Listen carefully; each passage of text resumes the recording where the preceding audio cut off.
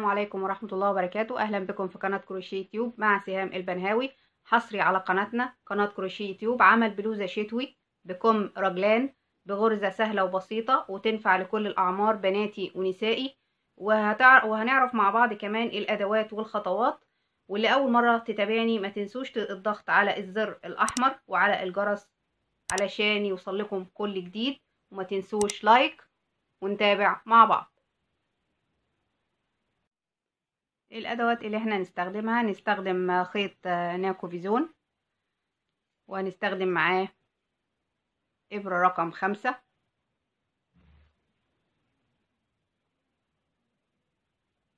والماركر وابرة التنظيف والمقص والمتر.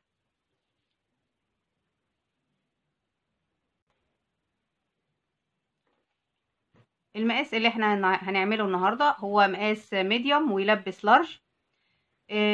الغرز بتاعتنا هي عدد زوجي. عدد زوجي يعني ايه؟ 2 4 وهكذا. احنا هنعمل 80 سلسلة بالشكل ده، وهنعمل الصدر بتاعنا صدر مستطيل. الغرز هنقسمها ازاي؟ هيبقى 17 في الظهر و17 في الواجهة، وهيبقى 13 على كل كتف. وعندي هنا 5 غرز في الزوايا، في كل زاوية من الزوايا الأربعة 5 غرز أو 5 سلاسل. هنقول المقاسات التانية. عندنا سمول بنبتدي 72 سلسلة، ميديوم 80 سلسلة، لارج 88 سلسلة، اكس لارج 96 سلسلة. وطبعا السلاسل مكونة من عدد زوجي. عندنا هنا الاكس لارج 96 هتتقسم ازاي؟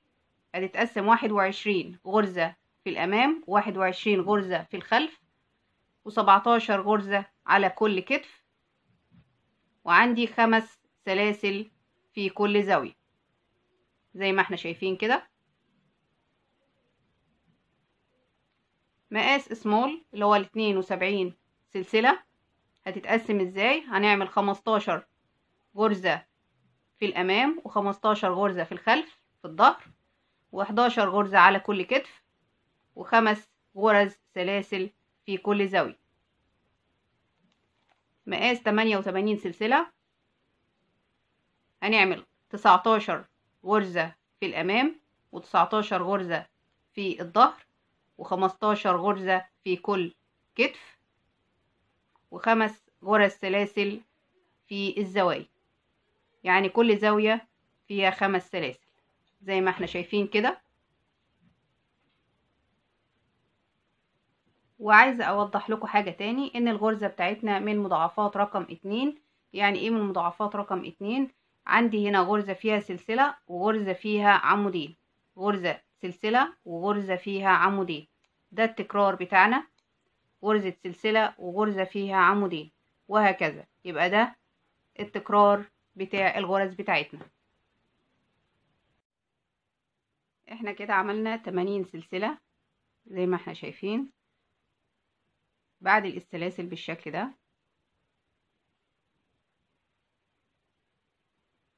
وبدخل في اول غرزة وباخد منزلقة بالشكل ده، وبرتفع 1 2 3. دي السلاسل بتاعتنا. يبقى انا كده عملت 80 سلسلة. هشتغل من الظهر وهمشي بالطريقة دي داير ما يدور.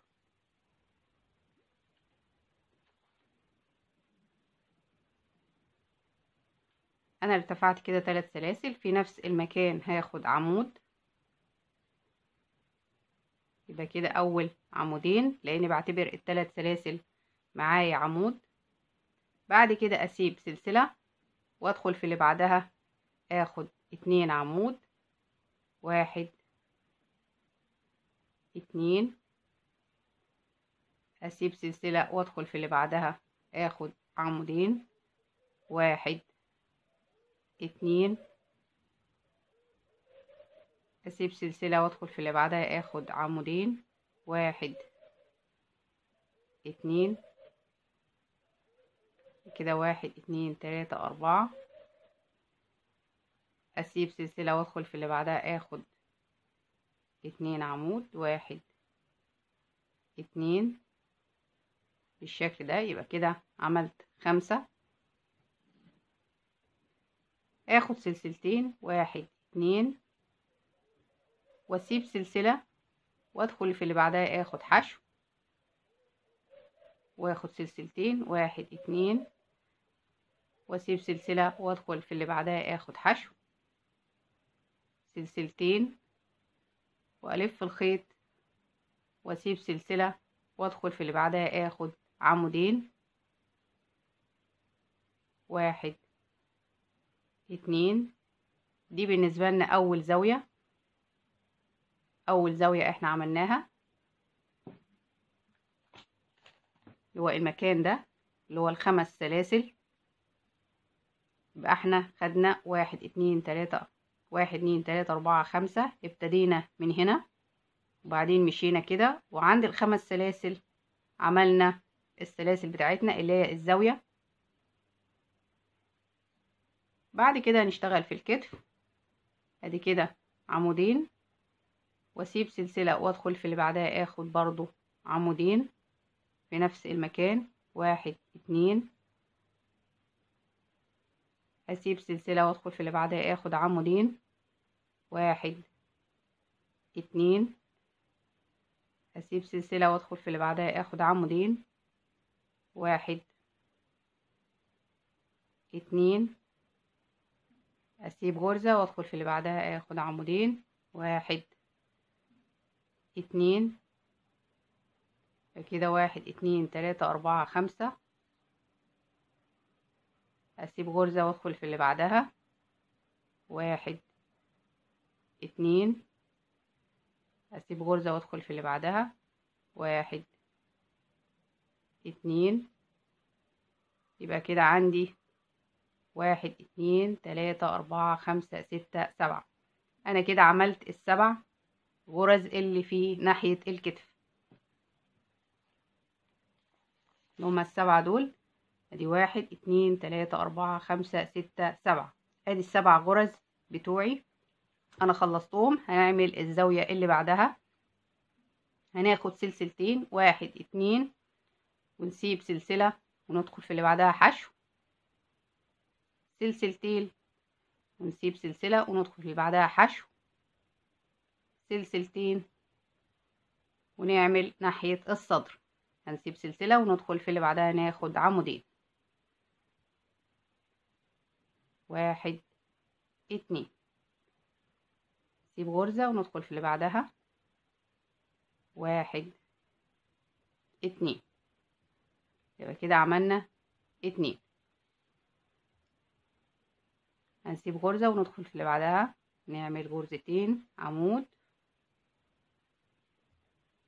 نسيب غرزة وندخل في اللي بعدها، ناخد عمودين، نسيب غرزة وندخل في اللي بعدها عمودين، كمان مرة عمودين. فكده 1 2 3 4 5 6. نسيب غرزة وندخل في اللي بعدها عمودين، 1 2. طبعا احنا بنسيب سلسلة بين كل عمودين والعمودين، بنسيب سلسلة.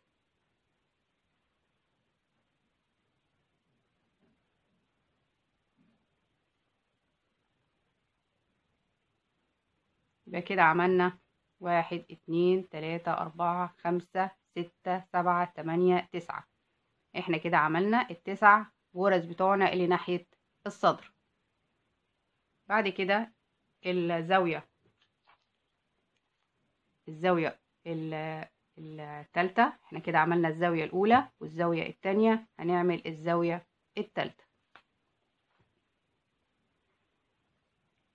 سلسلتين وهنسيب سلسلة من تحت وندخل في اللي بعدها حشو، سلسلتين وهنسيب سلسلة وندخل في اللي بعدها حشو، سلسلتين، ونيجي ناخد العمودين في السلسلة التانية ناحية الكتف التاني. دي كده عمودين، نسيب سلسلة وندخل في اللي بعدها ناخد عمودين،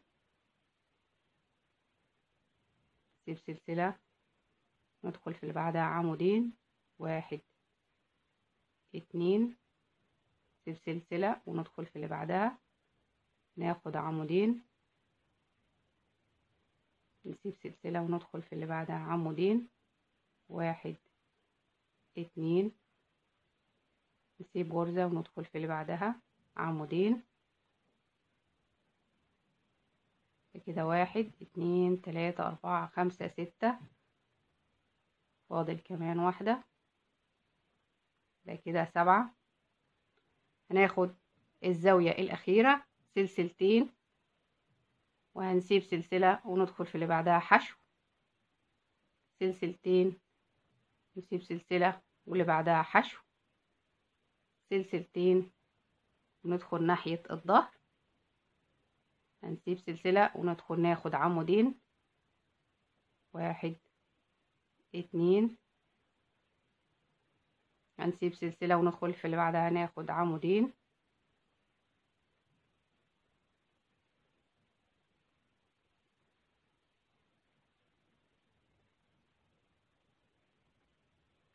سلسلة وندخل في اللي بعدها ناخد عمودين،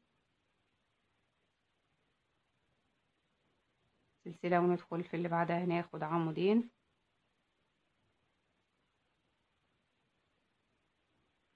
هنسيب سلسلة وهندخل في تالت سلسلة نقفل في الارتفاع بالشكل ده. ده كده الصدر بتاعنا، صدر مستطيل.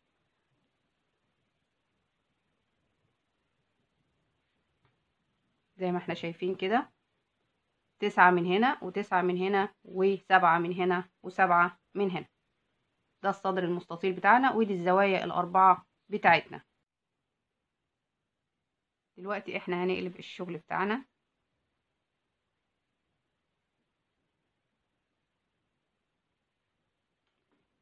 وهنيجي هنا، هو الصدر كان معدول بالشكل ده، انا قلبته، هشتغل على الناحية التانية وهدخل بين العمودين وهشتغل منزلقة، وهرتفع 1 2 3، وفي نفس المكان عمود. هاجي هنا بين العمودين وهاخد 2 عمود، 1 2، والعمود اللي بعده برضه نفس الكلام. يبقى كل عمودين هشتغل بينهم عمودين بالشكل ده. هاجي هنا في العمودين اللي قبل الزاوية هشتغل 3 عمود، التاني، التالت، فكده 3 عواميد في المكان اللي قبل الزاوية على طول. ده السطر التاني في الغرز بتاعتنا. هلف الخيط واجي هنا في المكان اللي فيه السلسلتين اللي في النص.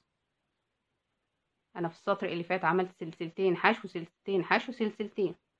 في النص هنا هاخد غرزة كلاستر عبارة عن عمود غير مكتمل، كمان عمود غير مكتمل، واخدهم في حلقة واحدة، واخد سلسلة كمان مرة، عمود غير مكتمل، كمان عمود غير مكتمل، واخدهم في حلقة واحدة، وسلسلة كمان مرة، عمود غير مكتمل، كمان عمود غير مكتمل، واخدهم في حلقة واحدة بالشكل ده.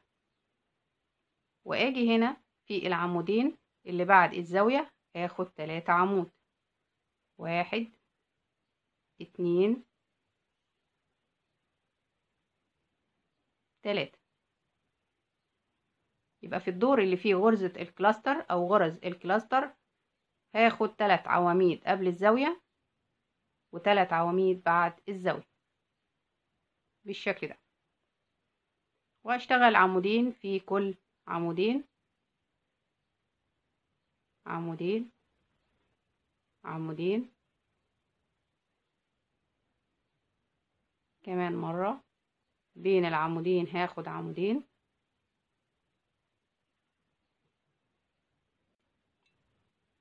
وصلت عند العمودين اللي قبل الزاوية وهاخد 3 عواميد، 1 2 3 زي ما احنا شايفين كده، 3 عواميد قبل الزاوية. بعد كده ألف، وعندي في المكان اللي كونته السلاسل اللي في النص هاخد 3 غرز كلاستر وسلسلة،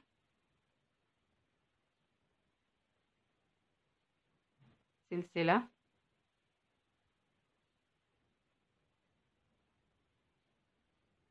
تلات غرز كلاستر، بين كل غرزة والتانية سلسلة واحدة بس. هاجي هنا في العمودين هاخد 3 عواميد، 1 2 3. يبقى احنا قلنا قبل غرز الكلاستر باخد 3 عواميد، وبعدها باخد 3 عواميد قبلها وبعدها. بعد كده جوه كل عمودين هاخد عمودين،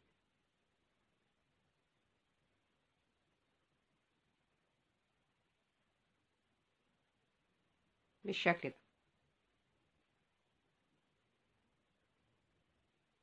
وصلت عند الزاوية التالتة، وقبل الزاوية في عمودين هاخد فيهم 3 عواميد، عمود، التاني، التالت،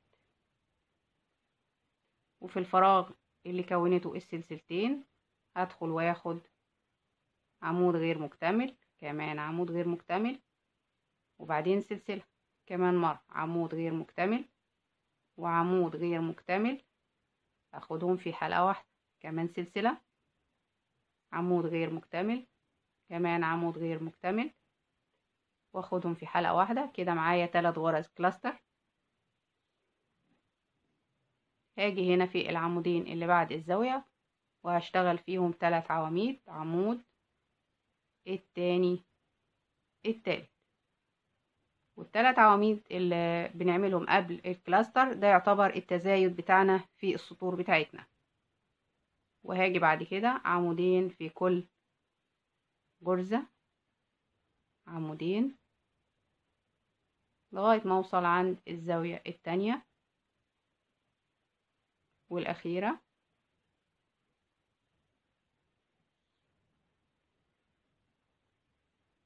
جوه العمودين بشتغل عمودين،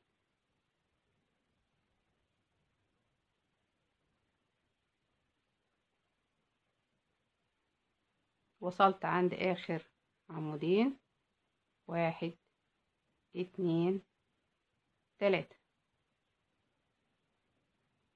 العمودين اللي قبل الزاوية اشتغلت فيهم 3 عواميد. هاجي هنا في السلاسل واخد غرز الكلاستر، عمودين غير مكتملين وسلسلة، عمودين غير مكتملين وسلسلة، عمودين غير مكتملين بالشكل ده. وهدخل هنا في العمودين واشتغل 3 عواميد، ادي 1 2 3 بالشكل ده. دي كده اخر زاوية عندي في السطر.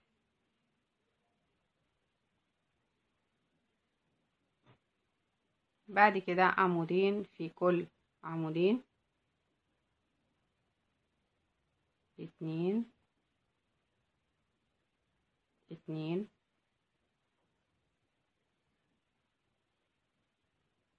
2، يبقى عمودين في كل عمودين زي ما احنا شايفين.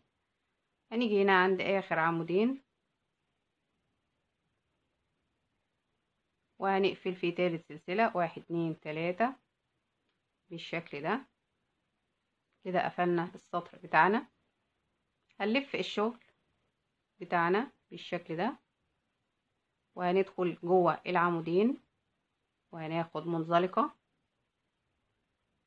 وهنرتفع 1 2 3،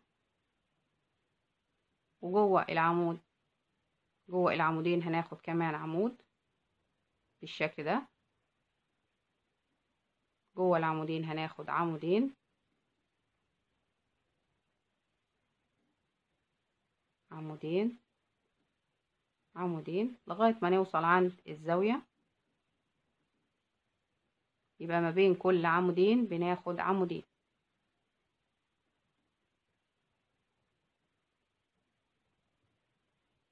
عندي هنا الثلاث عواميد اللي قبل الزاوية، هاخد في كل فراغ هاخد عمودين،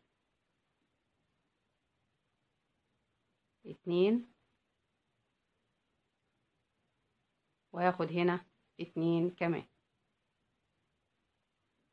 عمودين. يبقى الثلاث عواميد اللي احنا عملناهم السطر اللي فات، عملنا في كل فراغ عملنا عمودين. هناخد سلسلتين، 1 2، احنا كده بنكرر السطر الاولاني اللي هو بتاع السلاسل.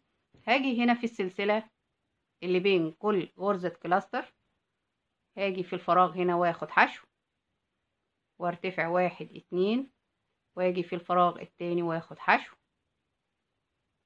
بالشكل ده، سلسلتين، واشتغل برضو عمودين في كل فراغ. اشتغل هنا عمودين، وفي الفراغ التاني عمودين، واشتغل في كل عمودين جواهم عمودين.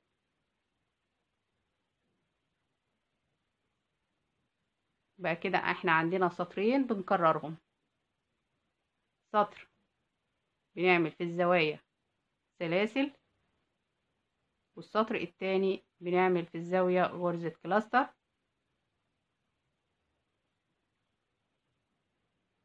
وقبل غرزة الكلاستر بناخد 3 عواميد اهو. وصلنا عند الزاوية اللي فيها ال3 عواميد، هناخد هنا عمودين،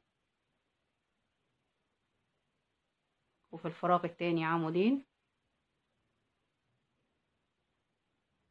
بعدين سلسلتين، وهاجي هنا في السلسلة اللي بين غرز الكلاستر هاخد حشو، سلسلتين، وهاجي هنا حشو بالشكل ده. بعد كده سلسلتين، وهاخد في كل 2 عمود هاخد 2 عمود.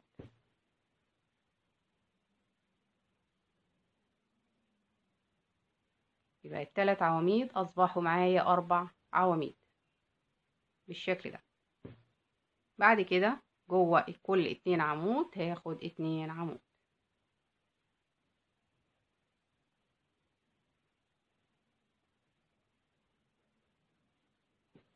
اكمل وارجع لكم. ده الشكل بتاع المستطيل بتاع البلوزة زي ما احنا شايفين. احنا ابتدينا من الظهر، ابتدينا الشغل من الظهر، وبعدين مشينا خدنا الزاوية الاولى، وبعدين خدنا الكتف، اول كتف بالنسبة لنا، وبعدين خدنا الزاوية التانية، وبعدين مشينا ناحية الامام اللي هما التسع 2 2 2 2 2 اللي هما العمودين اللي هما 9. دي 1 2 3 4 5 6 7 8 9. بعد كده خدنا الزاوية التالتة، بعد كده خدنا الكتف التاني، بعد كده خدنا الزاوية الأخيرة، بعد كده اشتغلنا وقفلنا في الظهر. ده الشغل بتاعنا. بعد كده هنقلب الشغل بتاعنا بالشكل ده. في كل سطر بنقلب الشغل بعد ما بنخلص السطر بالكامل. هاجي هنا بين العمودين واخد منزلقة وارتفع 1 2 3، وفي نفس المكان عمود، والغرزة اللي بعدها 2 عمود،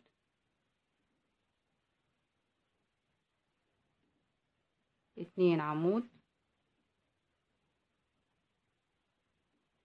هاجي هنا عند ال4 عواميد اللي كونتهم ال3 عواميد، هاجي هنا في اول عمودين هاخد عمودين،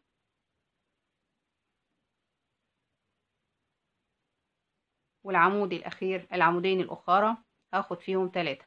ادي 1 2 3 بالشكل ده. بعد كده في المكان اللي كونته السلاسل هشتغل غرز الكلاستر، عمود غير مكتمل، كمان عمود غير مكتمل، واخدهم في حلقة واحدة واخد سلسلة، عمود غير مكتمل، كمان عمود غير مكتمل، وهاخد سلسلة كمان مرة، عمود غير مكتمل، كمان عمود غير مكتمل، واقفل بالشكل ده. هاجي هنا في العمودين اللي بعد الكلاستر هاخد 3 عمود، 1 2 3. احنا قلنا السطر اللي فيه غرز الكلاستر باخد 3 عواميد قبله و3 عواميد بعده. بعد كده في كل عمودين هاخد عمودين.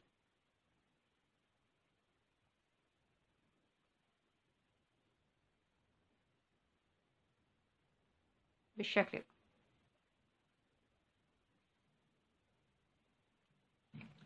وصلنا عند الزاوية الأخيرة وهنعملها مع بعض.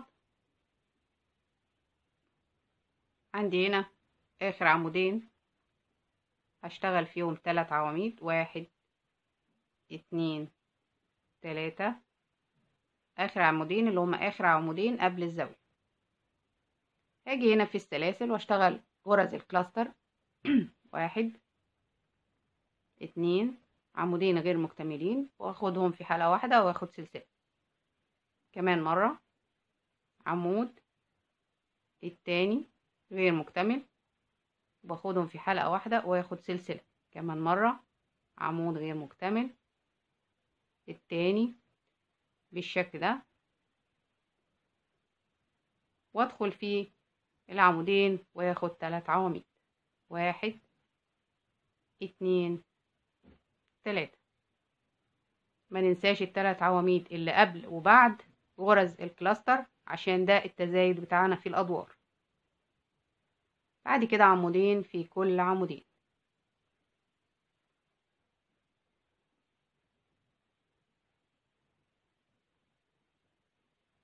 كمان مرة عشان نقفل السطر مع بعض.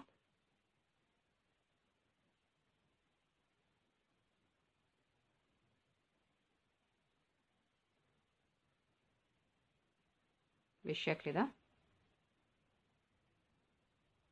1 2 3، ونلف الشغل. قلنا في كل سطر بنخلصه بنلف الشغل بتاعنا، بندخل ما بين العمودين وناخد منزلقة ونرتفع 1 2 3 وناخد عمود في نفس المكان. بعد كده في كل عمودين ناخد عمودين، 1 2 1 2. السطر ده بقى طبعا كل عمودين جواهم عمودين اللي هو في الزاوية السلاسل، يبقى في السطر اللي فيه السلاسل في كل عمودين بناخد عمودين. هاجي هنا عند ال3 عواميد بناخد 2 هنا و2 هنا، ادي 1 2، هنا كمان 2 1 2 زي ما احنا شايفين كده. بعد كده سلسلتين 1 2، واجي هنا بعد غرزة الكلاستر فيه سلسلة اخد حشو سلسلتين، وبعد غرزة الكلاستر فيه سلسلة اخد حشو بالشكل ده. بعد كده سلسلتين، وعندي ال3 عواميد هاخد هنا عمودين وهنا عمودين، عمود التاني في الفراغ التاني هاخد عمودين، 1 2 بالشكل ده.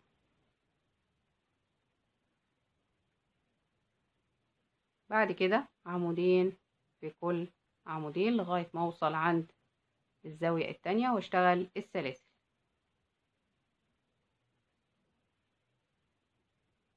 يبقى هما سطرين بنكررهم لغاية ما نوصل عند طول حردة الباط.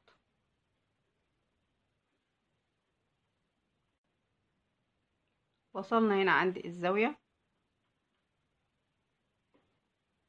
عندنا هنا الثلاث عواميد، هنشتغل في كل فراغ عمودين، 1 2، هنا كمان 2 بالشكل ده. بعد كده 1 2 سلسلتين، وهاجي هنا في الفراغ اخد حشو سلسلتين، وفي الفراغ هنا حشو سلسلتين، واشتغل في الثلاث عواميد 4 عواميد، 2 هنا و2 هنا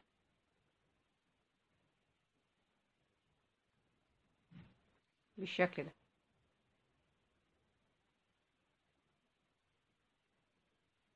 2 عمود في كل 2 عمود،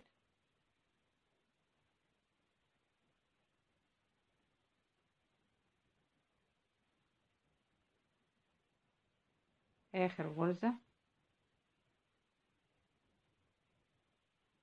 وهنقفل في 1 2 3 في تالت سلسلة ونقلب الشغل. وبنفضل نشتغل بنفس الطريقة لغاية لما بنوصل عند طول حردة الباط المناسب. بيبقى الشكل معايا زي ما احنا شايفين كده.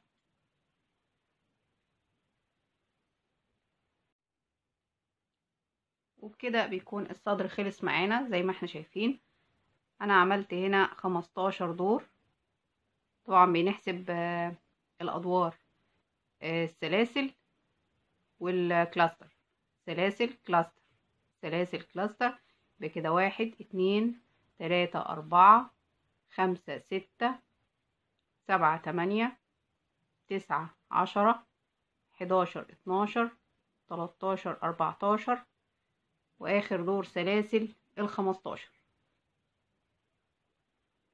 يبقى احنا كده عملنا 15 دور بإبرة رقم 5. دلوقتي هنعمل حردة الباط.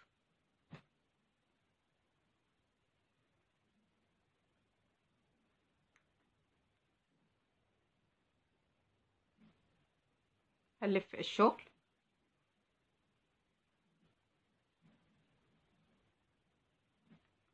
وهناخد منزلقة ونرتفع 1 2 3، وهنشتغل عمود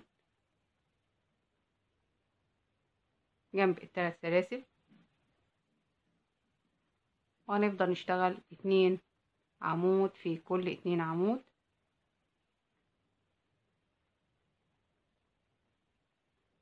2 عمود 2 لغاية ما نوصل عند حردة الباط علشان نعملها.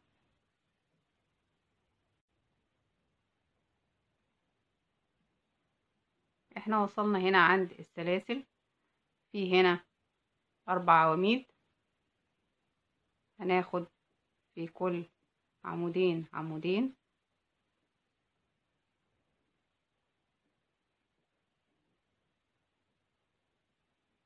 وعندي هنا السلاسل هاخد هنا عمودين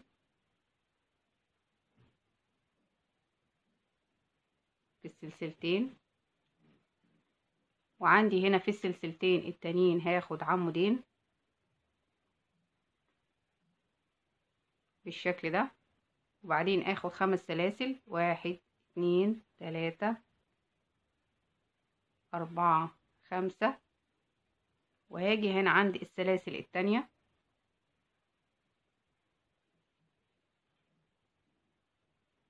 عندي هنا 3 سلاسل، هاخد في النص اللي في النص السلسلتين اللي في النص هاخد عمودين، 1 2، وهاخد في السلاسل اللي جنبها هاخد عمودين، 1 2. السلاسل اللي تحت الباط ممكن تبقى 3 أو 5 أو 7، وهنعرف ليه عدد فردي في السطر الجاي. وهشتغل عمودين في كل عمودين، عمودين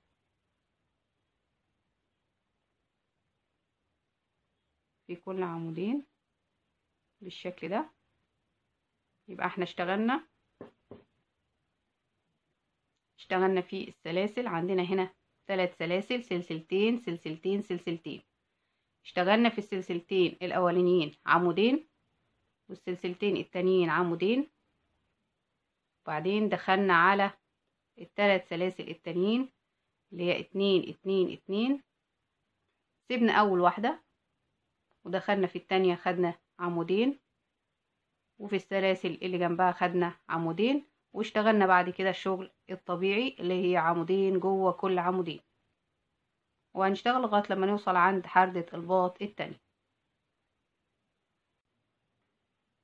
وصلت عند حردة الباط التانية، وهناخد اخر عمودين قبل السلاسل. وعندي هنا في السلاسل هاخد عمودين،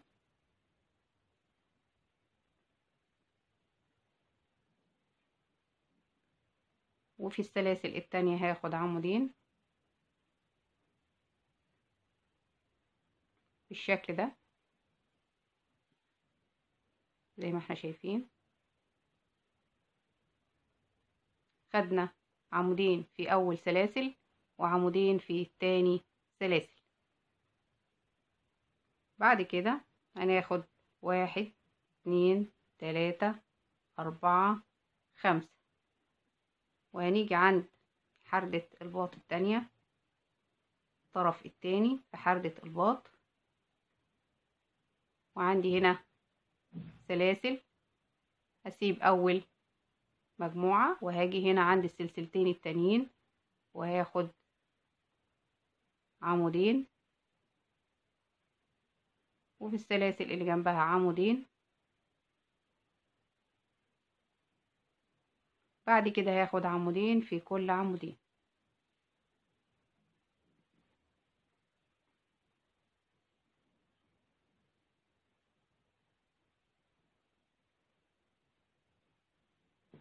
بالشكل ده.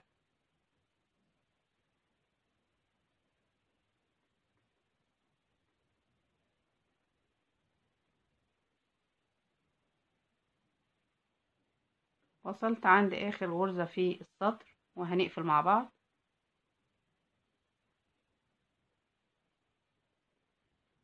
في تالت سلسلة ونلف الشغل زي ما احنا متعودين في شغلنا في البلوزة. بنلف الشغل وناخد منزلقة ونرتفع 1 2 3 وجنبه عمود. يبقى عمود جنبه عمود، احنا بنعتبر الثلاث سلاسل عمود معانا، وفي كل غرزتين هناخد جواهم غرزتين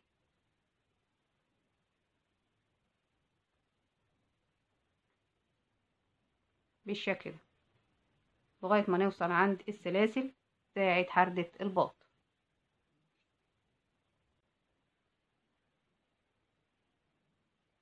وصلنا عند السلاسل، هناخد الأول العمودين دول. أنا عندي هنا 5 سلاسل، هسيب سلسلة وادخل في اللي بعدها اخد عمود، كمان عمود، وهسيب سلسلة وادخل في اللي بعدها اخد عمود، كمان عمود. كده ادي 1 2 3 4، وهسيب السلسلة وادخل في العمودين اخد عمودين،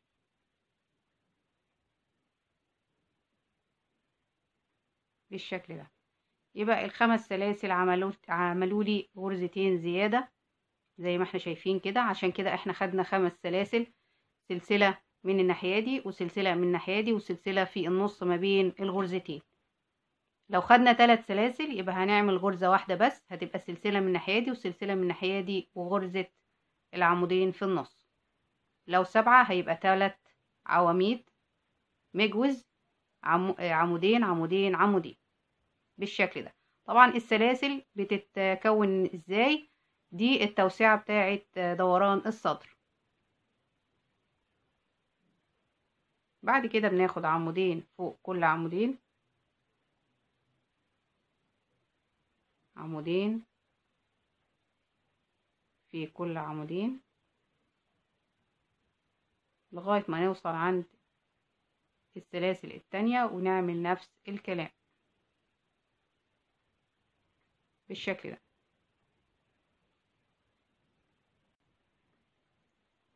وصلت عند حردة الباط التانية عند السلاسل وهنلف الخيط وما نتلخبطش. انا عندي الحلقة دي بتاعة العمود، الحلقة دي بتاعة العمود ده، فما نتلخبطش وندخل فيها.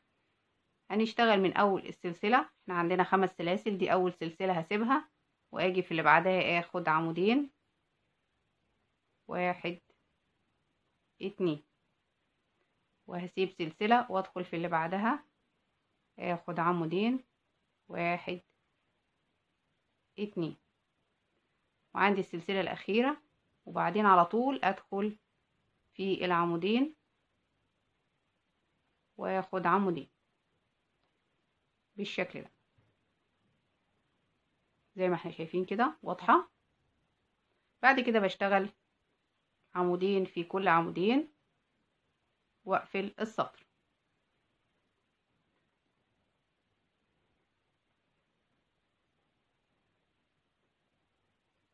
بعد ما أقفل السطر أقلب الشغل واشتغل على الوش التاني. وقلنا في كل سطر نخلصه نقلب الشغل بتاعنا. طبعا لو انت عايزة تشتغلي داير ما يدور من غير ما تقلبي الشغل، طبعا ده بيرجع لك. اخلص وارجع لكم. انا كده خلصت السطر، وبعد كده الشغل هيبقى سهل علينا ان احنا هنشتغل غرزة جوه غرزة، اللي هي عمودين جوه عمودين. كده السطر خلص معانا. والناس اللي سألتني السلاسل بتتعمل على اساس ايه؟ السلاسل اللي تحت الباط بتتعمل على اساس توسعة لدوران الصدر. يعني دوران الصدر كان قد كده بالظبط. لما احنا زودنا السلاسل عملنا 5 سلاسل، طبعا ادت لنا مساحة لدوران الصدر. فدلوقتي دوران الصدر معانا حوالي 50 سنتي، حوالي 50 سنتي. طبعا احنا عارفين ان الكروشيه بيمط معانا، بيفرد معانا. فدوران الصدر ده ينفع ل99 او 100 دوران الصدر اهو زي ما احنا شايفين، ما بين 49 و50 لناحية واحدة بس. طبعا لو عملنا الناحيتين هتدينا 100 سنتي دوران الصدر، 100 سنتي دوران الصدر زي ما احنا شايفين اهو، من 99 ل100. بعد كده نشتغل زي ما احنا قلنا عمودين جوه عمودين لغاية ما نوصل عند الطول المناسب للبلوزة او البلوفر.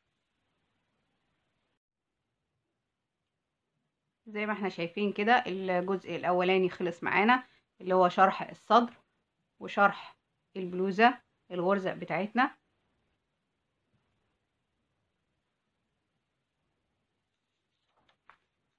الجزء التاني ان شاء الله هنشرح فيه عمل الاكمام، وهنقفل البلوزة بتاعتنا بغرزة العمود الامامي والعمود الخلفي.